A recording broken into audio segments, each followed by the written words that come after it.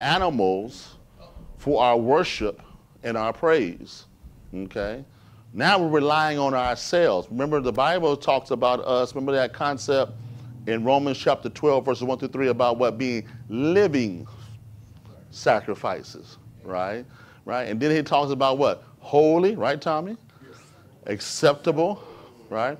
So when God calls us to be sacrifices, he's not saying that we just supposed to be just any type of thing, Sister Mary, right? We have to be what? Different, right? What's the word sanctified mean? It means what? Separate, right? Right? So when God says you're sanctified, Sister Loretta, that basically means what? That means we set apart, right? Set apart what? For God, right? But I like that because, sometimes I think some of us, not all, but some of us, we think praise only activates when we get here, and then we have to deactivate it, right, when we leave here. But I just dropped by to tell you something today, family, that praise, is all the time. Yeah, right? I praise God this morning for waking up. I praise God my toothache. It was hard. It was hard, right? But Jalea, praise doesn't stop, right? And here's the question. Does praise come in different forms? Right? Can we, right? The way Cecil prays versus the way Glenn prays and Tommy, or the way Brother Jaka I praise and Sister Weddy prays, but what? Vastly different, right? Circumstances, right, can play in the part right there. Luke 19 and 40, right? Oh, go ahead, Charles. What you gonna say? I think he had a first. Go ahead, Brother Garbo. Go ahead, brother. Go ahead, brother. I'm sorry, brother. I was just going to say that, we do in the church, we use this verse to argue for the singing a cappella music, yes. Even though that does restrict what we're talking about now. Praise goes beyond just singing. Mm-hmm. Like you said, there's several different ways that we can praise God. And this is a theme that the Hebrew writer revisits that had already talked about in Hebrews 2:12, and I want to read it because I think it's interesting. Yeah, it says, saying that I will declare thy name unto my brethren in the midst of the church. Yeah. I will sing praise unto thee. Right. Now, we have a more stronger association with singing here, but we get it right there as well, in addition to all the other things that we do that add up to praise. Getting up in the morning. Well, we were praising God this afternoon because of the beautiful rainbow. How can you not think about how magnificent God is when, he shows that bow to us again. So, hey, we was having church on the way up here, just talking about the rainbow. Right. Well, good point. Then what verse did you just read? That was Hebrews 2:12. Okay. That was a good verse. Go ahead, Charles. You have something?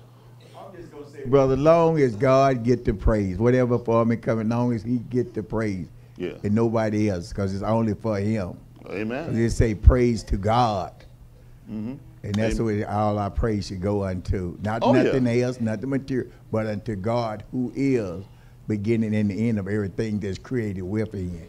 Right. And and people, and what's so funny, and I appreciate that, Charles, that's a good point, because people may say, well, how elementary can somebody be to redirect their praise to someone other than God? But it happens. Does it not happen, family? Yeah, it happens, right? Right? This is Exhibit A, right, Glenn, the world. Right? They praise what? Anything and everything, depending on the ism, right? But that doesn't negate the fact that we look internally within the church, sometimes accidentally, right? We can find ourselves, and even sometimes deterministically, we can find ourselves praising other things. What did Paul write to the church at Philippi in chapter 2 of Philippians? He said what? Don't do anything what? For vainglory, right? Self-seeking, right?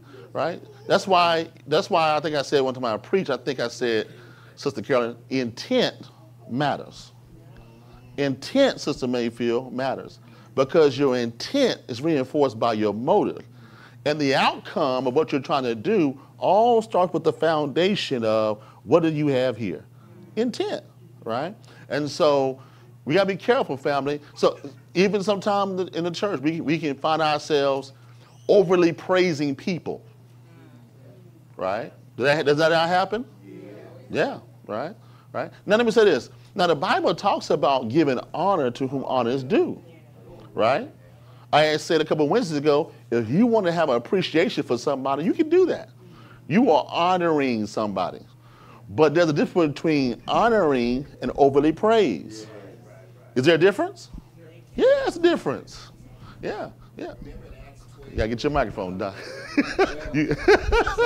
But I can't help but think about Herod in Acts 12:22 when he tried to accept praise. People said the voice of God and not of a man. That's and right. then his guts just fell out right there. The Bible says because he didn't give glory to God. That's right. That's right. And what was the offense that Herod did? This was the offense, right? And this is what happens to a lot of men today, and even sisters too. When you know somebody is saying something to you, right? And they got you up here, when you belong right here. Y'all didn't get there. Let me say it from the side view. Right. When they got you up here, when they have pedalized you, that's not a word, I just made that up. Amen. They put you on a pedal, right? Yeah, put you on a pedal. And what happened was, right, can I tell the story, brother? You already dropped the text. Right, yeah. You know, so Herod, he got cleaned up. he had his king bling on, Jalea, he was looking good. Bible said that, now historians say, Josephus says that whatever he had on, when the sun hit it, Sister John, it was strong and shiny. So basically, it put out this aura, Sister, right? This vibe, this outwardly appearance to where he almost looked like a big old reflector, right? They never seen nothing like that before, right? And they started talking about how godly he looked, and he did not say a word. And God stood up there in heaven and said, I ain't having that. Yeah, he fixed that right in the spot. That's why I tell people, I say, God can fix things down the line. God can fix things soon. And God then can accelerate right then in the moment, right? Yeah, on the spot. And so, but the point I'm trying to make, family, is that, you know, we just have to, keep pointing our praise to the right place. Amen? Any question or comments on verse 15? Oh, let's get Sister May for the mic. And while we're doing that, let's also go to Psalms 50 and 23.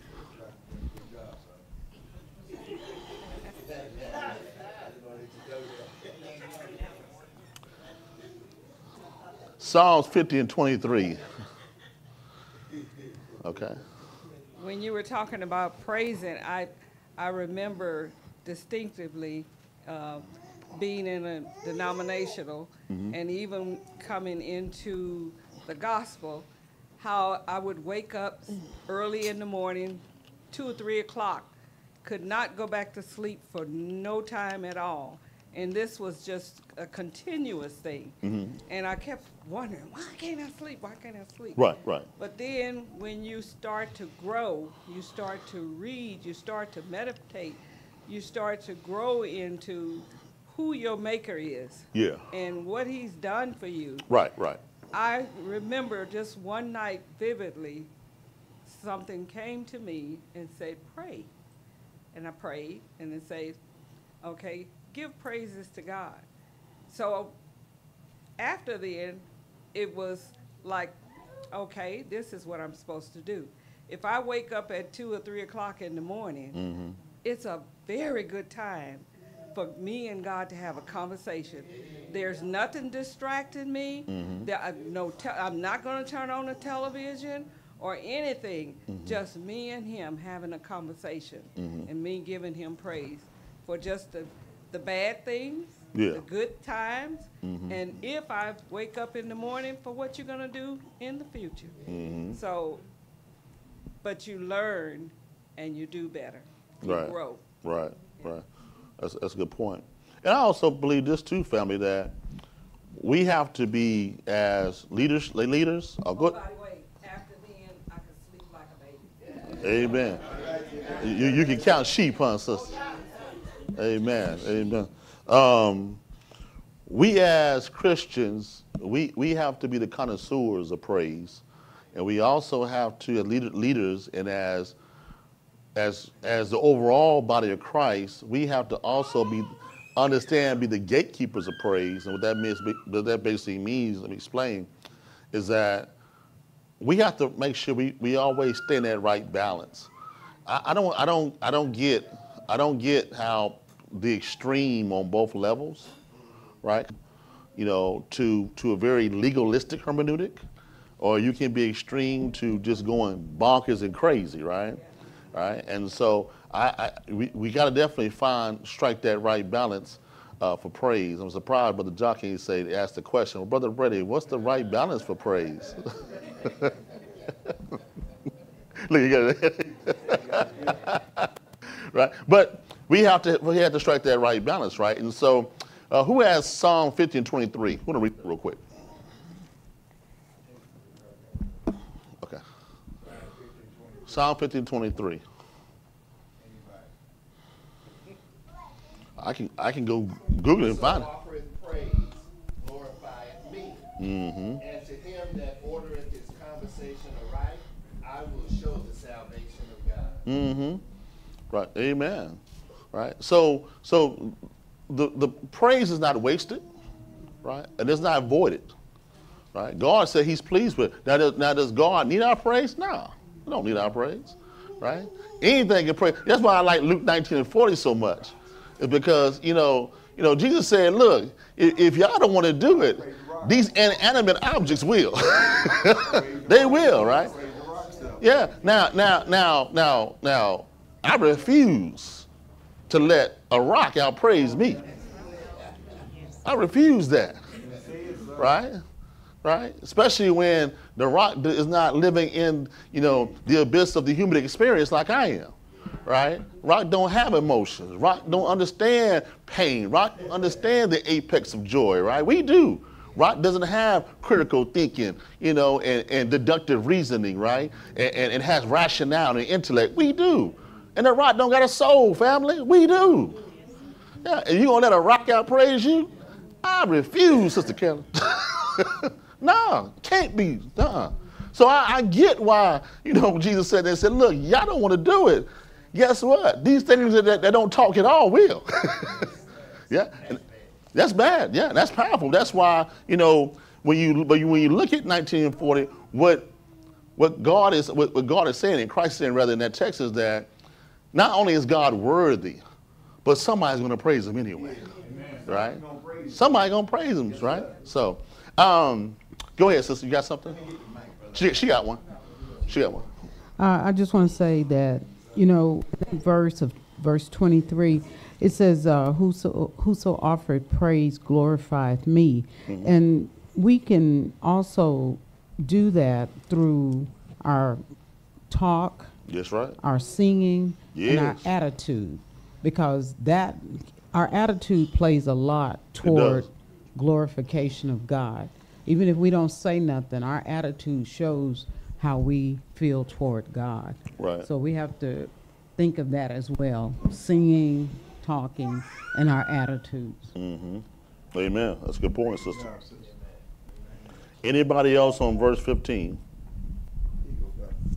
Oh, go ahead, Doc. Well, only since you brought up 40:19, the setting is very significant in Jesus' ministry, because this is the triumphant entry. That's right. They saying Hosanna to God in the highest and everything, and here come the praise police trying to shut down the worship. They're saying that, and they said, no, don't you do that. Yeah. And that's what made Jesus say that. Mm-hmm. And I just think that's powerful, and it ought to give us more courage and confidence to praise God and be ready for the opposition that we're going to get, because people don't want us praising God. They don't even want God, spoken about, on the job or wherever we go. Oh, but, yeah. hey, no, because we don't want the rocks to outdo us. Yeah. Or any other inanimate object. Yeah, and you made a great point, because, we also cannot allow anybody in the world limit our God or try to walk us back. Well, you know, Jesus, you know, he was a good man. Don't you put him in the same class as others? Now, Moses was a good man. John the Baptist was a good man. Paul was a good man. But Jesus in the class all by himself. Yeah. So don't try to just say he just anybody now. No. You ain't gonna do it to my Lord. No. He's the Savior. He's my shepherd. Yeah.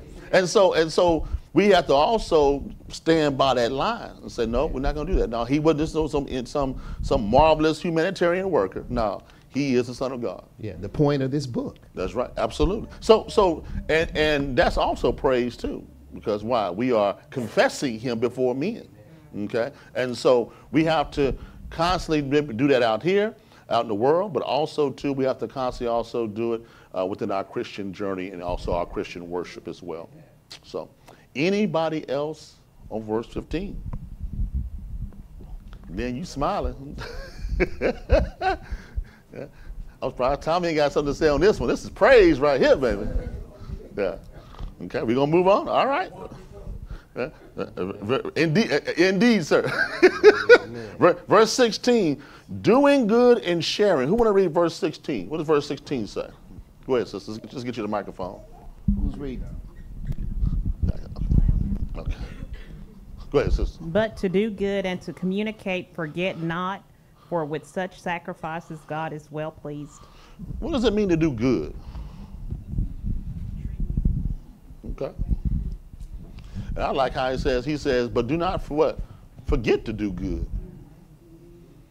All right. And that's something we as children of light, we can be so churchy for so long.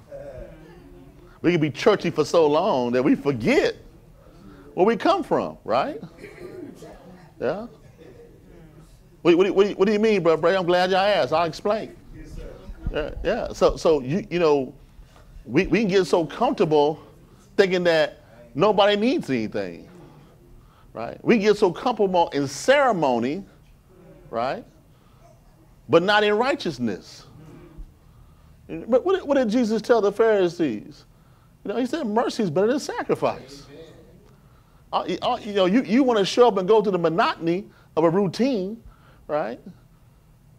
But what's the use of this attending, but you're not aspirational in righteousness, right? What's the use of showing up, right? When you're not actually going to take what you learn, what God has poured into you, and then redirect it out to those who are in need. Go ahead, Tommy. Yeah, I was looking at the first part of 16. Mm-hmm. It said, but to do good. Now, we can do good in a lot of things. Oh, yeah. But are we doing good according to God's plan? In the early days, everybody did what they thought was good in their own way. That's right. But we wasn't doing according to God's will. That's right. And that's good. God has his standard, and that's it. That settles it, right? If you outside that scope, right? If you living according to your standard, then you what? You're not in line with God. You're out of alignment, right? You have to live according to his standard. His standard. When God says, I need you to love your enemies and pray for them, right? But then you go ahead, you take the text and you go ahead and just remaster it and say, I love those who love me. Right? I respect those who respect me. But that's the standard though. I forgive when I get ready to, when I feel comfortable to forgive. No, that's not the standard. Right? I love my circle. I love my tribe. Right? But anybody else who's out of that scope, they ain't gonna get the same kind of love. Is that biblical? Right? And the Pharisees, they were notorious for that, right? How many times did Jesus have to call them out on tradition? Plenty of times. Right? He said, y'all added so many things, it's ridiculous. And so, to your point, Tommy, we have to make sure that we are in the construct of what God says, right? And we live in that domain, okay? Anybody else on verse 16? Let's get your microphone, Doc.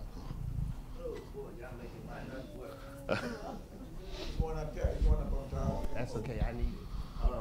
I don't think that we should pass by that word communicate. Yeah, which means, that's why I'm walking back there. Yeah, Oh, okay. but go ahead. Okay, Go ahead. go ahead and work it. No, Because, no, go ahead. Go ahead. Well, it's just that word is important in our Christian, lexicon. I mean, it carries the idea of fellowship. Yep. Participation. Yes, sir. Social intercourse. Yep. And it really builds the body life of the community, the family, when we do good through fellowship. Because this is what pleases God. I mean, on a very basic level, when we are sharing, when we're communicating, when we're participating and showing concern for one another, we're, functioning in the highest level of fellowship. Yeah. It's what makes us one. And, that's a good point because, one of the things that made, the early church really successful in their ministry was the idea that they truly had bought into the investment of fellowship, right? They knew what it was, they understood it, and they were all bought in. Yes, sir. And what fellowship does, family, when you get people together for and over multiple opportunities of fellowship and multiple sessions and sync-ups, activities, events, and then already by default, you have what? We worship together, we praise together. What that does is that gives us a rapport like no other. But but I can't imagine us showing up here at 10:30, no one not saying a word to each other, and then just leaving here at 12:30 or 12:45, not saying a word to each other. That's doing a disservice to the body, right? No communication, no fellowship. Right? No relationship. Well, here's the thing. What you not say? This is a question for not only for Cecil but everybody though. Would you not say that fellowship is the precursor to relationship? Right? Yeah. Right? I would say, right? Yeah. Because if you don't get together, right, you can't stay together. Right. There's no spiritual connection. Yeah. Go ahead, sister. So is that communicate mean just within the body? Yeah, so they're just talking. So that's a good question. So in this case, the context basically is to do good to everybody, right? Now the communicate part basically means that when we do good, when we communicate, and also it becomes a sacrifice. It becomes another form of sacrifice to God. Okay, like for example, remember I told you about how we're living sacrifices, right? We don't have to tie down the animals and give the blood to God anymore, right? And allow the aroma of the animal to God to please him. It's the righteous deeds and works of us being holy in this human experience that what pleases God, right? And so, but remember, right? Here's the question. Somebody can say, well, we're the body of Christ. So does that mean that we're special, we're unique? We are special, unique, right? And we're supposed to. The Bible talks about how we're supposed to behave in this particular spiritual fraternity, okay? But also the Bible says, do good unto all men. Right. Okay? Right. Yeah, but I was getting to that. That's right. But especially, right? Why the word especially? Why that word? Because why? Because there is a special kinship and affinity that we have as what? For one another. Right? That's why when Paul says, why y'all suing each other? Ain't y'all supposed to be Christian folk? Ain't y'all supposed to be church family? Yeah, why y'all suing each other? I dare anyone to sue each other. What's wrong with y'all in Corinth, right? Because he's saying, look, because who you are and because you identify as someone who is in the kingdom of God, kingdom people move different. And because we move different, we solve our issues differently, right? What sense does it make to the world when you tell the world to forgive? The world don't understand about forgiveness. That's a concept that's foreign to them. The world understands retaliation, retribution, vindictiveness, right? But when a Christian, child of God, right, can tell somebody in the courtroom that even though you killed my brother, I forgive you. That's a concept that runs, the world don't understand that concept. But because we move different, right? Our disposition is different. And because Christian perspective is different, our outcomes and how we go about doing the things we do are different, okay? So yes, to answer your question, yes, that's for everybody, Okay, that's for everybody. Okay. Any other questions on verse 16? Anybody else? Okay. Let's read Matthew 25 and 35 and 40. I want to refresh your memory. Let's see how many people remember the sermon last Sunday. It's only been 72 hours. Amen. It's only been 72 hours. Matthew 25, 35, and 40. Whoever have a microphone and ready to read.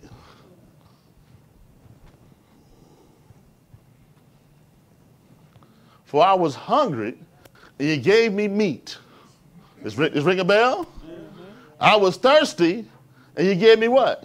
Drink. I was a stranger, and you did what? Took me in. Verse 36. Naked, and you what? I was sick, and you did what? Visit me. I was in prison. And you came unto me. 37. Then shall the righteous answer him, saying, Lord, when saw we thee a hungered, and fed thee, a thirsty, and gave thee drink? Remember I said that Dorcas had a least than ministry? I said that was her ministry. Yeah. She caught her out a little niche and said, you know what? I'm going to sew for these folks here in Joppa. I'm going to put love and joy and peace and piety and all these things. But ultimately, I'm going to sow love in their hearts. And you know she was missed, Brother Glenn, when they were up there. They were wailing it because in the Eastern mind they didn't cry and lose nothing. They wailed, they hollered. Yeah. Can you imagine them? That room filled, Sister Mary, all those sisters in there talking about Peter. Did you know what she did for me? Yeah. Let me tell you something. When you send two people to go get somebody to raise her back up, that means she's special. Now, if they wouldn't have sent nobody, that means they don't care. She was gone.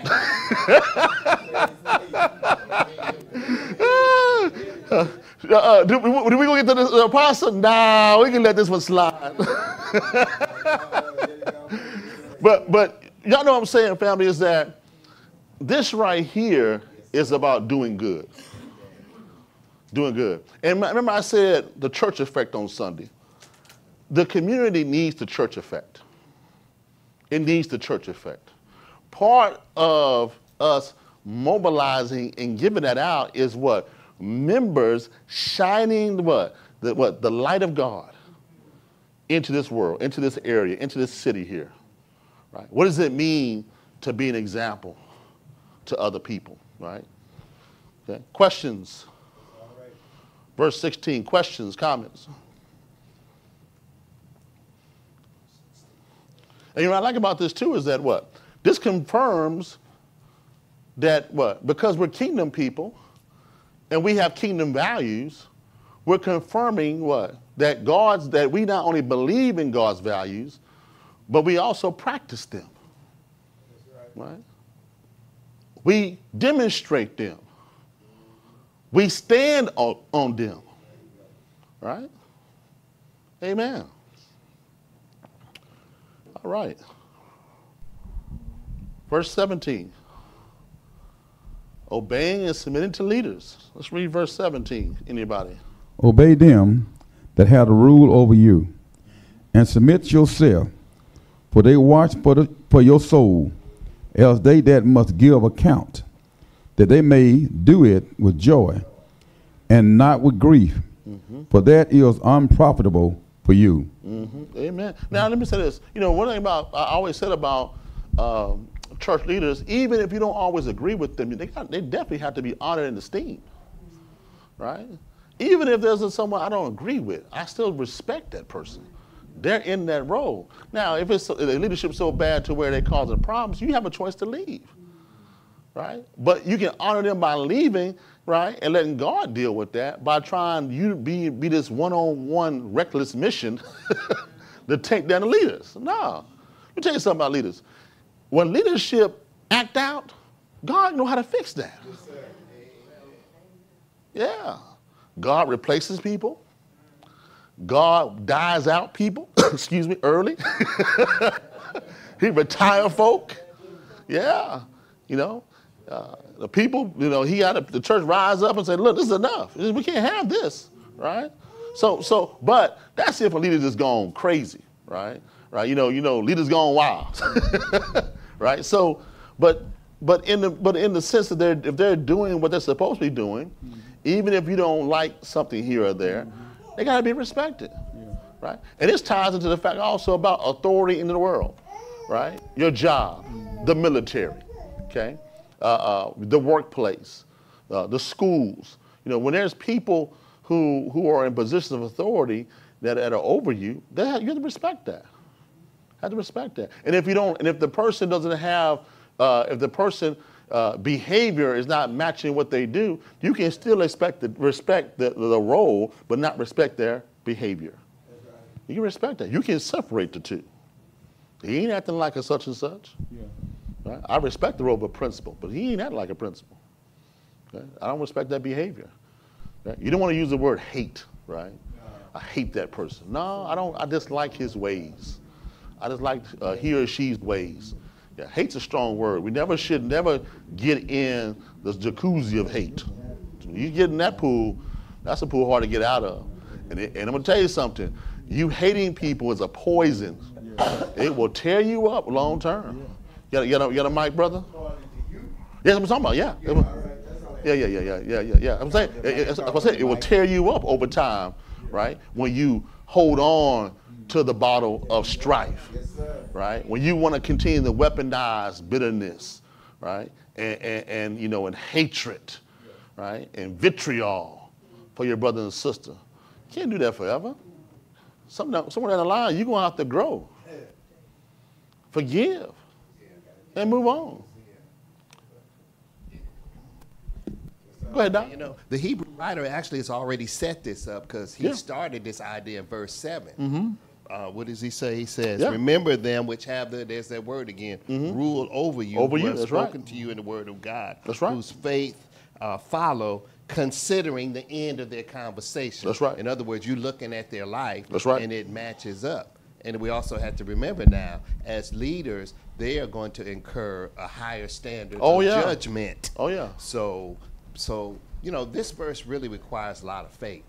It does. Because, as you just said, sometimes we don't agree with the decisions that come from leadership. Mm-hmm. We may not agree with them, but we respect the role that God has put him in there. And we have to have faith that God is going to handle it. Mm-hmm. You know, unless they just get too crazy. And Right. You know, you have to, you know, say either I got to move or I got to have Brother Brady, we need to talk. Because there's something going on and I can't worship here with it like that. Right. And that makes sense. But when somebody chooses to topple, I'm going to topple this regime, right? Because they acting crazy. No. And let me tell you something. You know, I always tell people, they always say, well, elders tell the church, preachers tell the church too. Oh, yeah. A lot of preachers tore up the church. Okay, it ain't just elders, right? Yeah. Leaders have tore up the church. Okay, there've been deacons that tore up the church. Okay, so we have to quit trying to carve out or whose role is the one who's the causality of the church. No, it's leadership in general, right? And so what we have to do is, as leaders, we have to recognize that we have to continue to grow too. Now you said that, you made a great point about faith. I would add this too. People need to mature in their faith so they can truly understand that just because, right, a leader makes a decision that I don't particularly like, I would have did something different. Well, you may not have all the facts. You may not have all the understanding why they made that decision. But it's what you can do once you go to that person. And say, brother, so why? I'm just curious about something. Why? I know y'all just did this, but how did y'all come to the outcome? That's a beautiful thing. What did Isaiah say? Let us reason together. Yeah. Let's talk about it, right? Right. But it's not. What is it? It's not productive or conducive when you go to 50 people and you display your displeasure with it, but you don't know why they did that. Right? So it's good that we talk about it, family, right? It's good that we talk about it. But leaders, they have a responsibility. It's a heavy weight. Go ahead, Brother Tom. Yeah. I think Brother God had part of this here, But he did say with joy, with joy, not with grief. Yeah. See, sometimes we'll disagree and we have the grief about it. That's right. But you disagree with it, it's all right. But do it with joy. Let that joy step the plate and take away that grief and that hate. That's because one thing about it, elders are not going to do stuff to satisfy everybody. No. That's not going to happen. Not at one time have to happen. But if you disagree with it, well, still have that joy. Go ahead with your life. Don't let it ruin you, because he said unprofitable. You do stuff like that. You got grief, but guess what? They're going to mess you up in the long run. Yeah. So that's do it with joy. That's right. That's right. And I like that. That's a good point, Tom. What I like too, I take this position too, is that anytime there's any type of decision that's made, I always share this with the deacons. We got to be able to articulate why we took that position. Yeah. That's why when somebody asks you, I can explain to you why we did that, right? Now, even if at the end of the day, you and that person, right, may not agree, may see eye to eye, at least you was able to explain versus, I did that, get over it. That don't work real well, does it? I did that, get over it. Yeah. You're going to show up anyway on Sunday, get over it. Yeah. No, you got to be able to articulate your position on why we did that. That's why a lot of times I give y'all handouts to explain why we came up with that decision, so y'all can understand how they get to point A to point Z. What was the rationale, right? What were they constantly trying to ponder? Because not only does it communicate, it shows transparency, but it shows that your leadership is critically thinking what every move they're trying to make. Right? Yeah. Go ahead, Brother John. So my question is more back to the leadership, like the roles of leaders. Yeah. So growing up I would say more like a Pentecostal, like hardened church back home. Yeah. A lot of times when the members of the church wanted to criticize leadership, there was one verse they used to throw around a lot. I think it was Psalms 105. Verse 15 or something? Let me go that real quick. Psalms what? 105:15. 105:15? 15. Let's go to 105:15 Psalms. It says, they never said the whole verse. It just said that first part. It was, touch not my anointed and do my prophet no harm. Yeah. So it was basically saying, like, the ones that are anointed, even if the decision seems crazy to you, they're anointed by God. So you were looking at it through like a mere Christian's eyes, but we are anointed, so the decisions we're making is coming from this sense. So it's like, even like you said with the military, there's sometimes in the military that they would take decisions that, as a regular soldier, you'd be like, we could have done this the easiest way. So like, how do we as Christians kind of check leadership? I won't say check leadership. Maybe like confront leadership when they're all together in that cahoots and they kind of have a mindset like this. Right. And I'm glad you brought up because contextually, this right here means physical harm. Okay? Because remember what David told his servants, told his men when they wanted to kill Saul. What did he tell his men? David, you had him in your crosshairs. He was in a cave. Remember what David did? He took a little bit of his clothes, he cut it. He said, Saul, I could have had you, right? His men, they were displeased with that decision. And he said, I refuse, I will not touch God's what? Anointing, right? Remember when Saul died. Saul told his sword bearer to kill him, okay? But he would not do that, would he? Yeah, okay? And remember, Jonathan got killed in battle, okay? But Saul ultimately, he killed himself, okay? Now, somebody stepped up and said, well, I'm going to go tell David I took care of Saul. I don't know what he was thinking, Jalen, in his mind. He probably thought that he going to get probably like 20 concubines and maybe his own personal chariot and maybe a place behind the palace, right? They killed that dude. Because David said, you touch his anointed, you're gone. Yeah, they meant that back then, okay? So basically, Brother John, contextually, this is talking about physical harm, okay? Doesn't mean you can't question a leader, right? Right? Okay, or petition or ask a leader, right? But basically though, it's a way you go about doing things. There's a decorum, right? And like Tom, I like the Thomas point too about when decisions are made. If you disagree, disagree. But you don't have to. You don't have to bring it up 6 months later. Well, I didn't agree with that position. No, I don't. No, you don't take that disposition, right?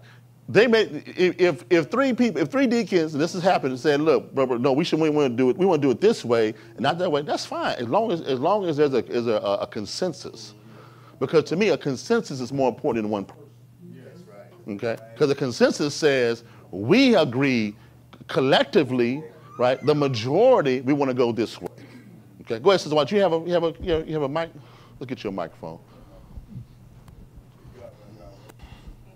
I just wanted to say, too, that is one thing that I like here, because at the other congregation I attended, because I didn't have a husband in the church that I could go to and ask what was going on, it was like, for me, I had to just wait until I heard it through the grapevine of what was actually going on. I heard it through the grapevine. Yeah. And so, you can't trust the grapevine all the time.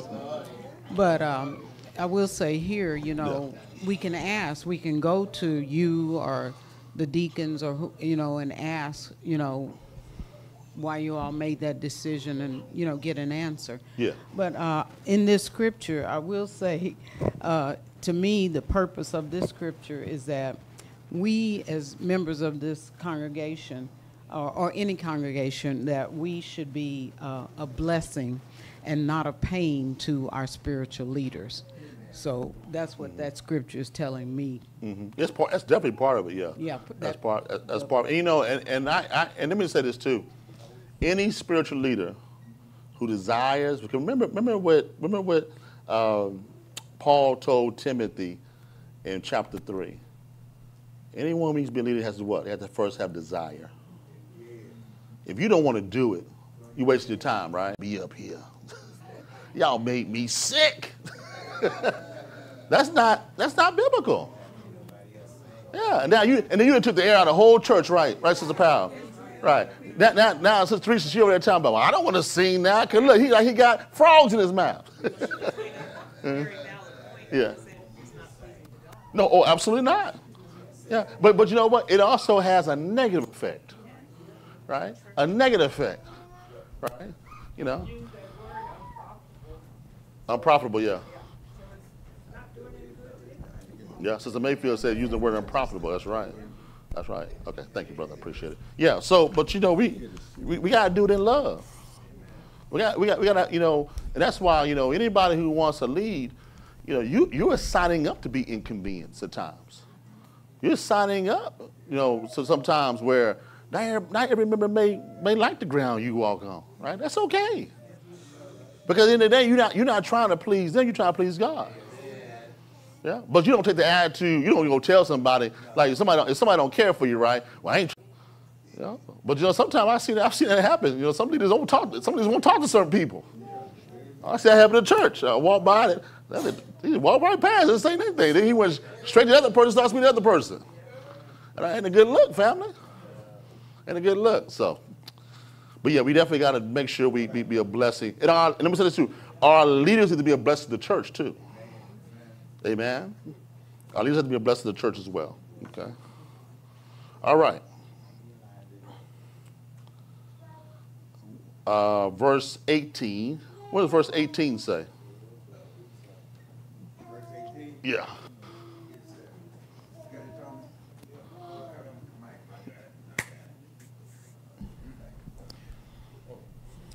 Pray for us, for we trust we have a good conscience. In all things, we're to live honestly. Amen. Yeah. Yeah. And we should pray for one another. We should pray not just for our leaders. We should pray for our brothers, our sisters, our young people. When the church has this interdynamic prayer focus, I believe that what you're doing is everybody is not looking just on them, on me. I'm looking at you. And I'm looking at you. And I'm looking at you and you and you and you. And here we go. Oh, y'all. Oh, y'all, right? When you have that kind of, and then when that sister's praying for that sister, right? And I'm going to tell you when the church gets real special, when the church is awesome, is when, before it gets to the prayer list, because they know each other so well, they're already praying. The prayer list is trying to catch you up. That's when you got. That's when you got something special, family.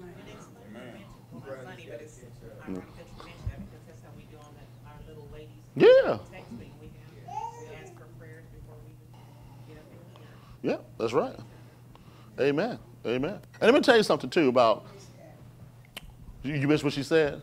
Oh, let's get your microphone since this time. There you go. Can you repeat that?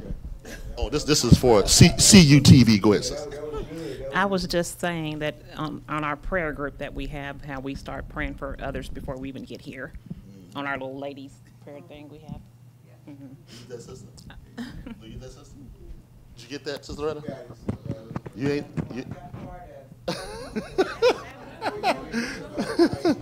Okay. But basically what she's saying is that's what the ladies ministry do. They're praying for each other even before they get here, right? They're thinking about one another even before they get here for study, right? You know, what makes true fellowship, I'm talking about what really kind of makes fellowship to be more potent is the fact that when there's a genuine love for each other, right? And one of the things I have grown in is that I can disagree with you and just forget about it. Yeah, when I was 20 years ago, I disagree with you. You try to hug, nigga, don't hug on me. I'm still mad at you. Yeah, but I had to learn. That's not how you do things, right? And now, you know, it's like we disagree. I don't care about. Well, some brother said such. It's like he disrespected you. I didn't see it like that, and if he did, I don't care. I'm not going to hold things week to week to week to week. What helps me to preach the way I do by God's grace is that I go unburdened. I go light, so the Holy Spirit can fill me up. I don't want to be having no strife and grudges on me. I got a grudge, you know. Mad at Cecil because Cecil over at the catfish and I got the ribs. And I'm mad at Cecil on Sunday because he ate my food, right? No, you don't do stuff like that, right? Yeah. Yeah, you know, so I have learned, you know, to do better. And the reason why I say that, fam, because leaders have to grow too. And like we give each other the time to grow, let your leaders also give them space to grow. Right? Right? Brother George, 30 years down there, or 40 years I think down there now at Eastside. Brother Ivory, over 25-something years at Waco, right? But their church gave them room to grow. You gotta give them room to grow, man, family. Like we do for each other, right? Amen. Amen. Okay. And I like this too. It says, for we trust we have a good conscience. What does that mean, family, to have a good conscience? Inner guidance, yeah. In truth. Yeah. Blameless, right. Don't mean you're perfect, right? Right? Because one thing I like about what God talked about Job, he said Job was what? He was justified. He was perfect, right? But that perfect in that Hebrew basically means he was morally blameless.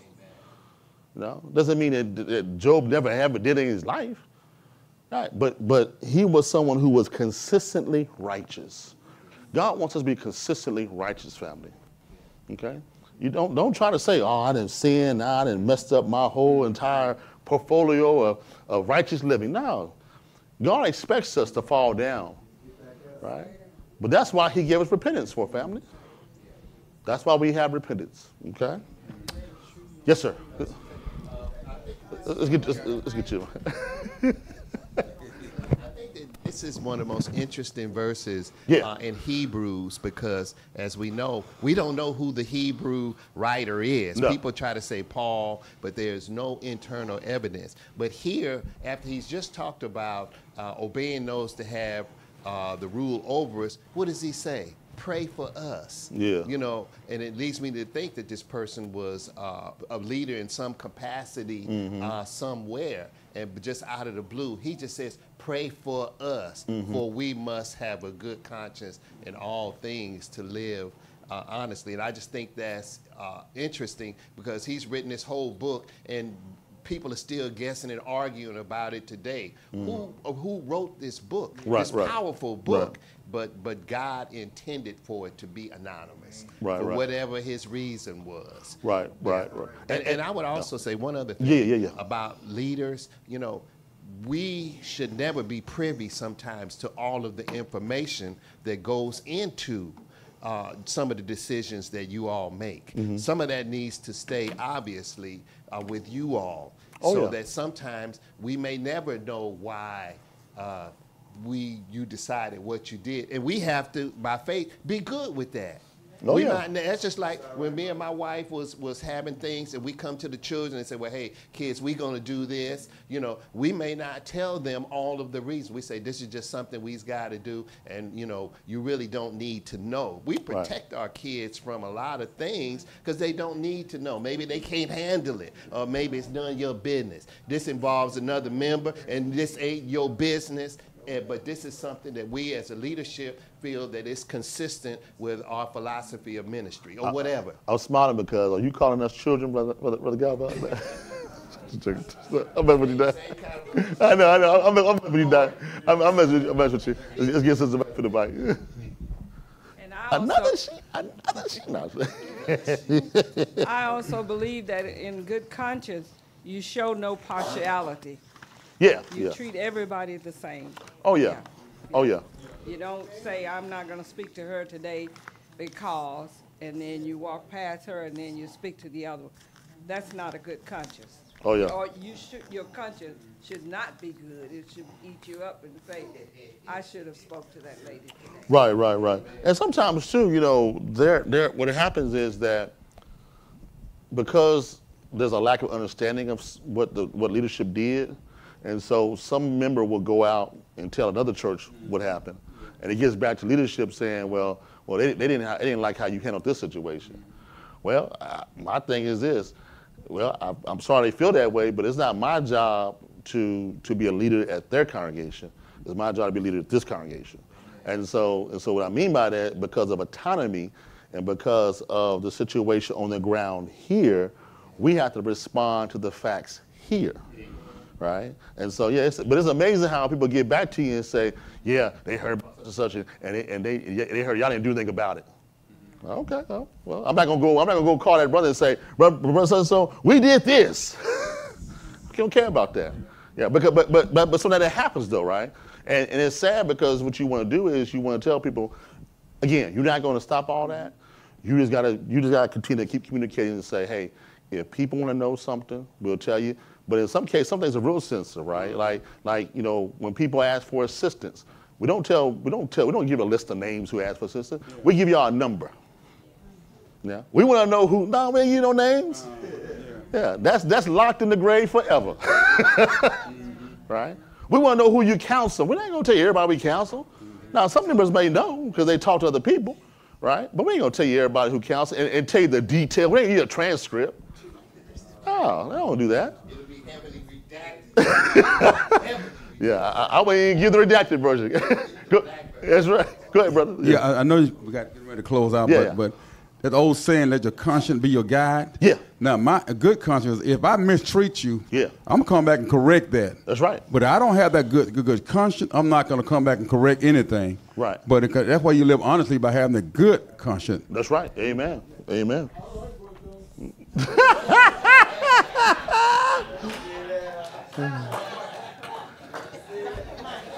Hold on, who is that? That wasn't Sister Mary Jones. Who was that? Yeah, that was some other Jones family. Yeah. But you know but that's what that's what church is all about, right? Like one of the things I like to tell people who I counsel is that when I try to say, for sometimes I may forget, but I try to say, whatever we talk about, it ain't gonna go beyond you and me. My wife don't even know the people I counsel, right? And sometimes she'll ask me, say, how the session go? She just asks how the session goes. She won't ask me, because I'm sure I'm not gonna tell her. I said, no, Y'all don't have Do you need me to assist you, sister, with him? Do you need me to assist you with him? Look at you.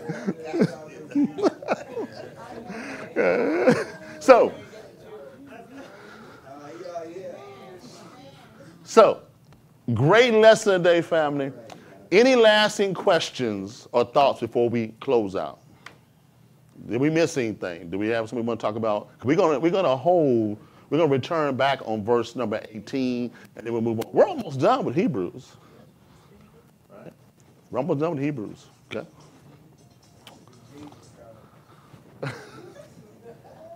All right. Okay, so with that being said, this Sunday is going to be Easter Sunday, Resurrection Sunday. We got some things we're going to be doing Sunday that we're excited about. We're the CU Singers, amen. I'm looking at the CU Singers. I'm looking at Sister White over there. The CU Singers, they are set on Sunday. And then we're going to have some treats for the kids and the activity too for the kids after service. We're looking forward to that also as well. And, you know, one of the things too I want to say, that I do know that Easter, the word itself to some people don't like to say it because there are some who believe about is paganistic origins and stuff like that. I would just venture to tell you, let's not let terminology, right, be more important than people. Okay, what I mean by that is that people don't see it like that today, right? And if you want to call Easter Resurrection Sunday, that's fine. Nobody cares, right? But I know. But go ahead. What you gonna say? Technically, is it every Sunday? It is. It is. Yeah. It is. Yeah. It is. But unfortunately, the world, they come out for Easter, right? And they don't know the paganistic, somewhat origins and stuff like that. And so that's why I tell people you can embrace both names because the thing is you want to be able to take the opportunity. It's another Sunday, a different Sunday to what? To give the gospel, right? But at the same time though, you can teach too about it when people ask you questions too. So, but I just don't want people to get so overly caught up in it and get so dogmatic that, you should calm down, people. It ain't that serious, right? It ain't that serious, right? We can still view both names, okay? All right, so we're gonna be doing that this Sunday, okay? And then we have some other things on the calendar too. Let us not forget about we have a parents huddle coming, and we have another huddle. We have a youth huddle coming also as well. So those on the calendar, those will be blasted out. The parent huddle is gonna be on the 11th. And then the youth huddle is going to be on the 4th. So those huddles are very important. I told the parents before, we're already in the mix with Sunday school. I want to give a thanks again for the parents and for the teachers and everybody who's involved with all of Sunday school, from the adults back to our children's student ministry. But I want to also tell you, stay encouraged, because our Sunday school, we're starting from this level, but we want to slowly scale, right? We're going to get there. God's going to give us the increase, right? And then once we get that Sunday thing right, then eventually we'll get that Wednesday thing right, okay? But we got to be patient, okay? And let God continue to lead the way what we're trying to do, okay? But I want to thank all those involved as well, okay? In the youth huddle, we want to do some activities for the youth this year, and we want to also try to expose our youth to some things this year. And so that's why that youth huddle is important. I told those who were single, I said, we're trying to do some things for married people. I have not forgot about singles. You're on my radar also as well, okay? I know that the church has needs, and the church is diverse. And so, just because there's couples here in the congregation doesn't mean we only solely focus on them. I want to be a place where everybody can belong to something and know that they're valued, okay? You're already valued anyway because we love everybody here at Central Union. But we're still trying to do some things so we can continue to build people up. And I believe in that, family. I really do, okay? So we're going to definitely be doing the youth huddle and the parent huddle. And then also, too, I haven't talked to Sister Poole, but the next teacher huddle is going to be in person. It will be here in the building, okay? I got to get that date. All right. That's all I have. Oh, First Sunday. First Sunday will not be on the 7th, okay? Hillsborough has said they're going to have it on the 14th, the second Sunday, because they don't want nobody on the highway of the weekend of the eclipse. Okay, so and that's going to be very, very. That's a great idea because there's going to be a lot of traffic going on. People are going to be going crazy over the eclipse, right? And I want y'all to be at home, safe, watching Netflix. I'm just joking. I want y'all safe at home, amen. So I appreciate them coming up to that decision and letting us know that, okay? Also, too, real quick, the first Sunday in August will not be at the Church of Christ in Marlin. It's going to be at another facility, okay? So I just wanted to let you know that right now. I don't have all the details of the facility, but I'll let you know. But this facility has good size, and it won't be at the building, right? And prayerfully, they'll have a great AC. Amen. Amen. All right. So, we'll be good there. Okay. All right. Prayer. Let's see here. I think some of these. Yes. Okay. So let me read this list here because this is. Hey, Brother Irvin, this is a duplicate, right? This is one or two. Okay. Okay. All right.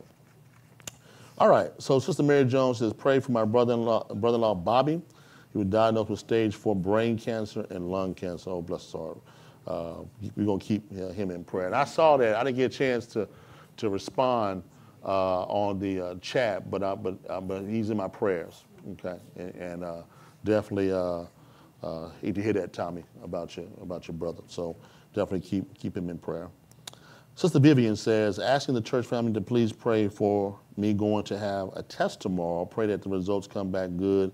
Thank you. We're going to pray for you, Sister Vivian. If you watch it tonight, we're going to pray for him. Tashima says, please pray for my health. I'm having lower back pain. We're going to pray for you, sister. Just don't know that. Mama P, please pray for my health. Just give you a little update. So I took my mother to her another checkup appointment, and they put her in a boot now. So now she's in the boot. She's out of the splint. She's out of the wrap. She's in the boot, and it's healing. Doctor said it's healing good, but she has to stay off of it, right? And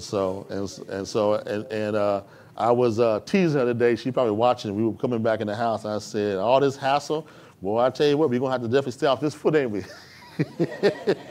And she said, yeah, I ain't going to this again. Amen. So we love you, Mama. We're going to pray for you. Sister Dahlia, she's asking for prayers for the Solis family. They have lost a sibling. Oh, Lord. She was not only a sister, but a mother and a grandmother also as well. So, Dahlia, we're going to pray for your requests also as well. All right, family, who in the building need prayer that we miss? Go ahead, sister. We lost a cousin. Oh, okay. Pray for my family. We lost a cousin. I didn't know her, but my mom and them knew her, so they're all going down to the funeral. Okay. So just pray for them. And we will be traveling this weekend, going to Oklahoma. Gotcha, sister. Okay.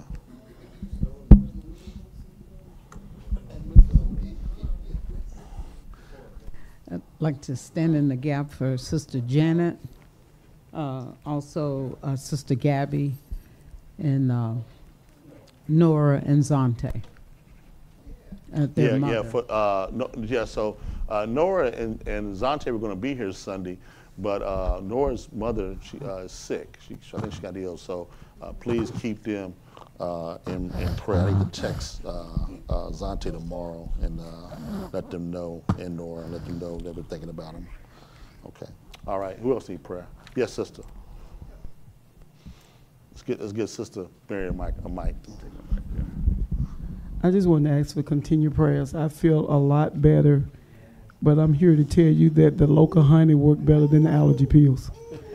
I went home Sunday and did it, and I started feeling better instantly. I should have left the allergy pills alone.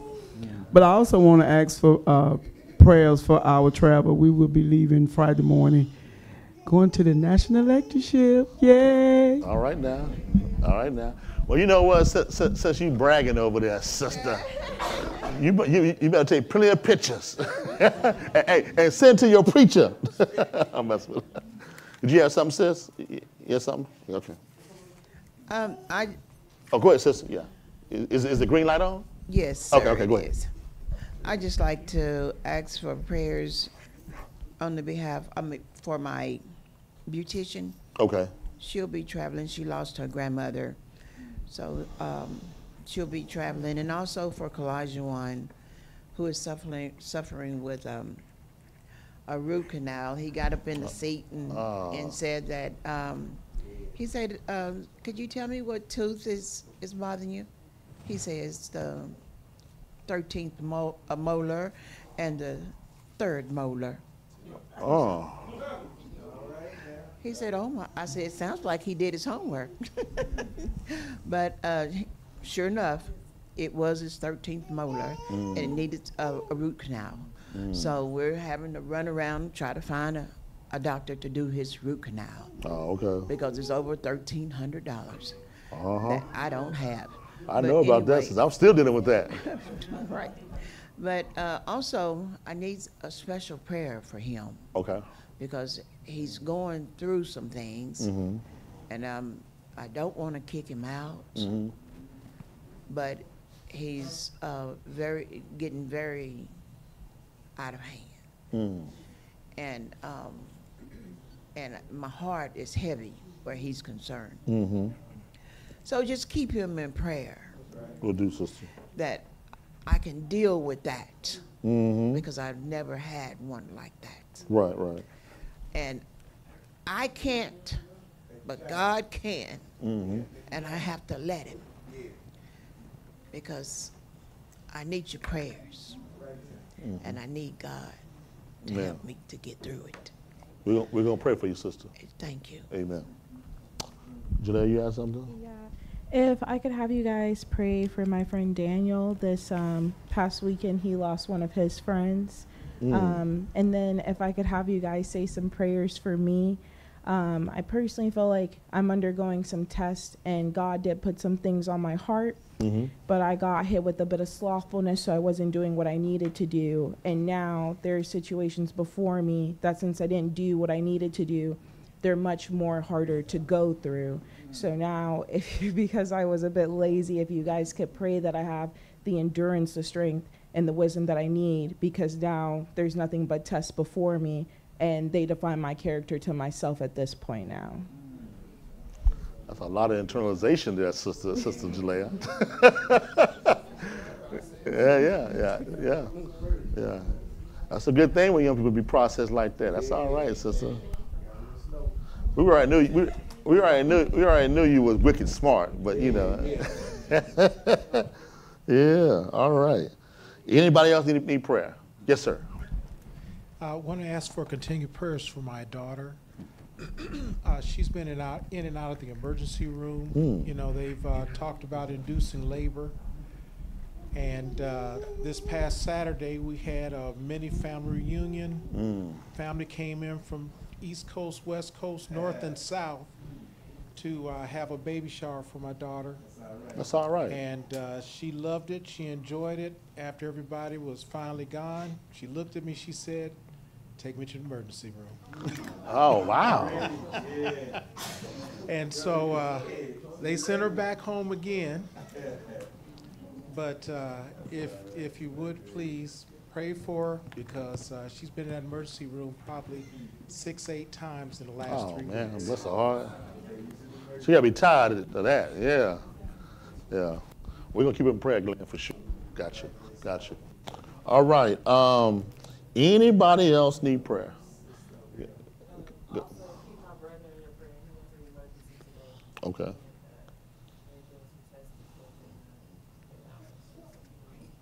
Go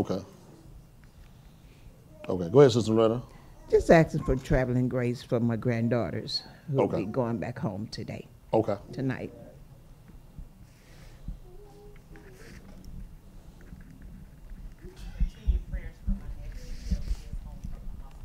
Okay. You said your nephew Joe? Okay. You know, you confused me last time, I think, when you said Joe. Yeah. But I got your nephew Joe, okay. Not husband Joe, nephew Joe. Okay, got you. Okay.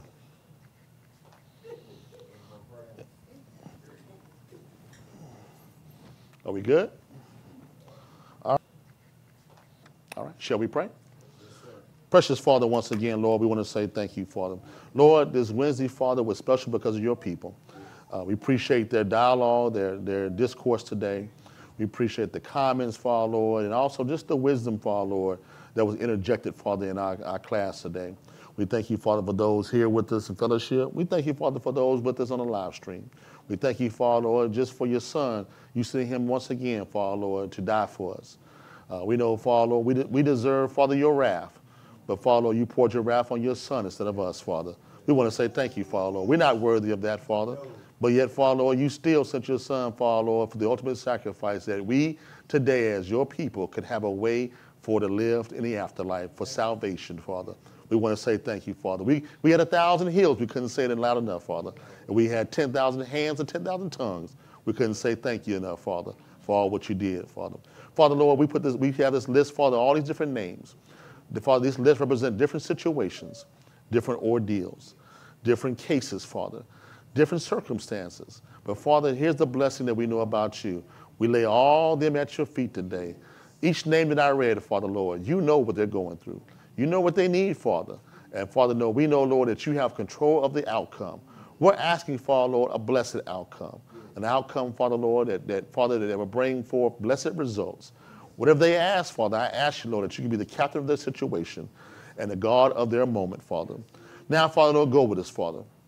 Lord, help us not just on this Wednesday, Father, but, Father, Lord, we have Thursday, Friday, and Saturday and Sunday left for this week. We pray, Father, Lord, that you will bless us each day until we meet again, Father. Even though, Father, Lord, we know that this Sunday, Father, Lord, is like any other Sunday.